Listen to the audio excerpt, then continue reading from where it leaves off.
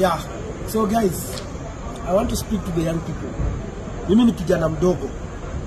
I am where I am today because I know what I want.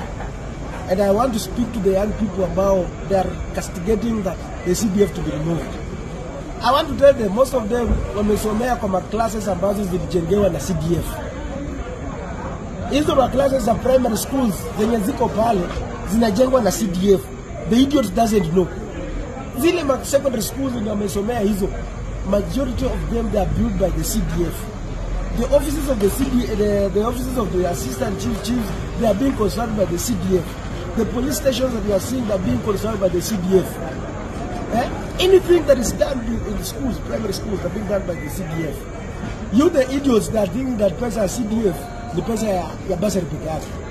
Na ni vijana wadogo hao wenye wamesoma. Sasa wanataka watoto wenye wamezaa hawana pesa hata kupeleka private schools. Mungengoja pesa ya basari walete free education, hii kitu itatoka automatically. Na tena mjue mtuambie kama hiyo CDF ikitolewa, nani atakuwa anajenga primary schools? Who will be constructing primary schools? Hizi TTI, KMTCs, nani atakuwa na construct those things? It is about the CDF, and there is no anywhere where the member of parliament is included. It's about we are only there to push this project to be completed on time. Na CDF ikifail kama ile ya Kimilili, inachukuliwa back to the CDF board ambayo ina monitor. They cannot even approve any project without the approval. You cannot do any project from the CDF on the ground without the approval from the CDF board. So I want to tell those idiots, the young people, ambao wanajiona tu wamesoma sasa wanaandika kwa mitandao, they should think na leo ndio watabaki Kenya ibaki nyuma, because they just think.